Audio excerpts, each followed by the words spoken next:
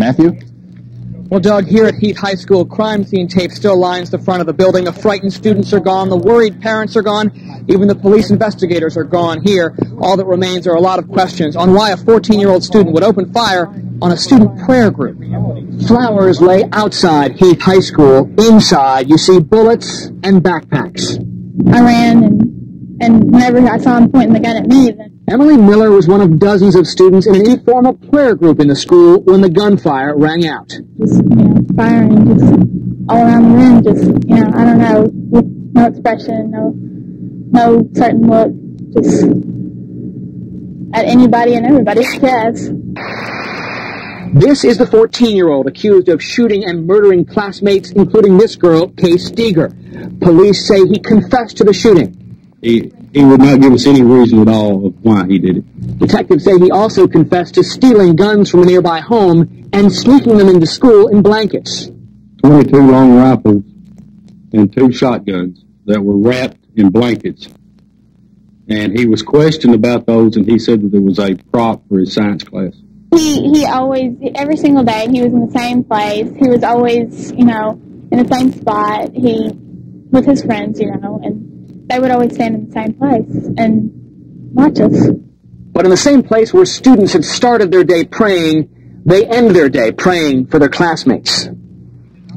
And more prayers go out this evening for 17-year-old Jessica James. She died from her injuries at the hospital this afternoon. As for the 14-year-old freshman suspect, he appeared for a detention hearing in McCracken County courts today.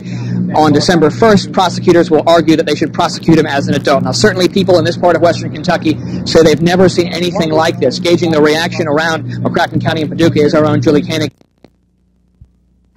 Back there. Keep your cameras off. Why? Oh. It's no wonder these Teamsters don't want you to see this. Hey! Turn it off, Chief. We ain't got nothing to tell you. Police say the man who hit this officer and sped off was also a local Teamster. Get that camera out of here. Jefferson County Police say Detective Ed Robinson was trying to arrest James Thomason in a Jeep on Glade Lane. Police say Thomason drove off, hitting and dragging the detective. Well, we're protecting the officer. That's what we're doing. The suspect was arrested after a short chase.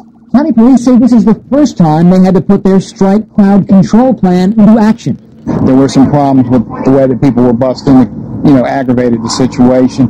We'll be talking with UPS, obviously, about how the trucks came out. Just a lot of things went wrong at one time, and at a time when 2,500 people were gathered for a candlelight vigil. But their candlelights are soon overshadowed by police lights. And their message of solidarity overshadowed by one of hostility. Hey, get that camera out of my face. Matthew Hilk, Kentuckiana's News Channel, WHAS 11.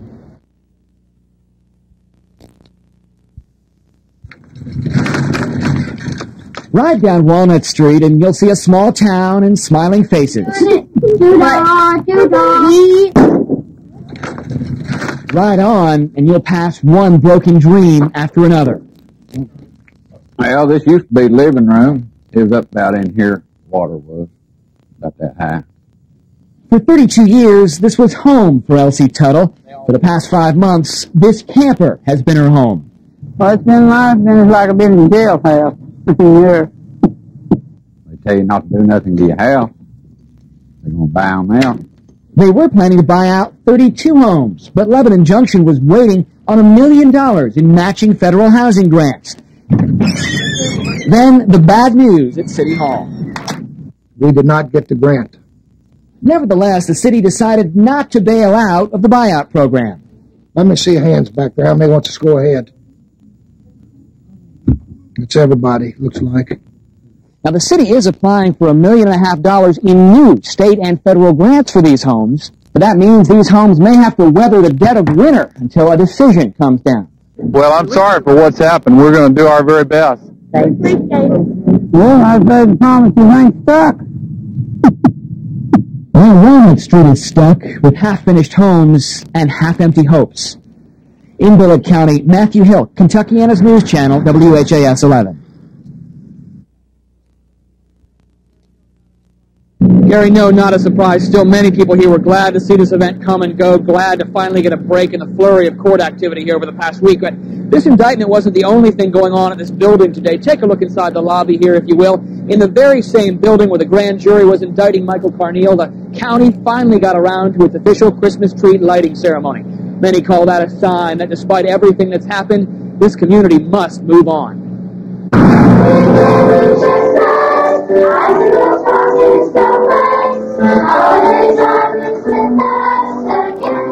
Holiday time comes a little late in Paducah. Okay.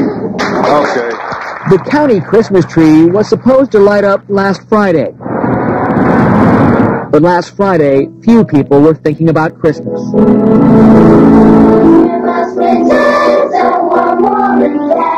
But now the music changes. And we've got to hold our head up. We've got to really feel great about that we can do something to overcome this. Commonwealth of Kentucky versus Michael Carneal. Counts 1 to 3, murder. Capital offense, counts 4 to 8.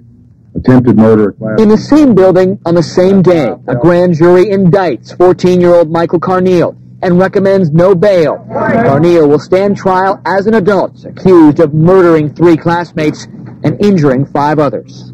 Help us to keep in mind, no matter what we've gone through, no matter what we will go through in the days ahead, that our trust is in you. And their thoughts are with the families who lost their children. You know, you've got yours and they don't have theirs. And it's sad. But amid the sadness, this community is determined to find happiness, determined that there will be Christmas in Paducah.